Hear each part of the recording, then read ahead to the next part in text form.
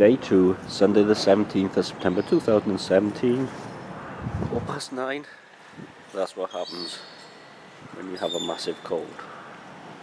Anyway, I have booked my online tickets for the train tomorrow. My eyes are sore. It's chilly. Oh, cool. And there's the train station. So I'm going to collect them now. That's the plan.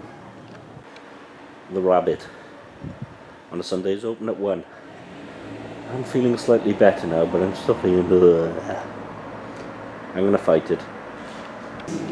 Right, back in the game, croaking. Shumter's Pole by Muir House, 3.8% alcohol by volume. It says pale. I think this is session multi-base. Multi-base. That's a little taste.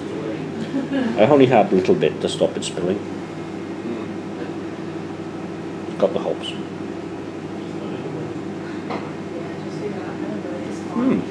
Get them out. Quite like that actually. B+ in a bit. Croak.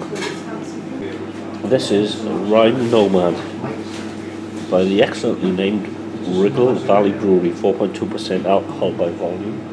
Supposedly your best bitter, however. Real word, Mr. Manning.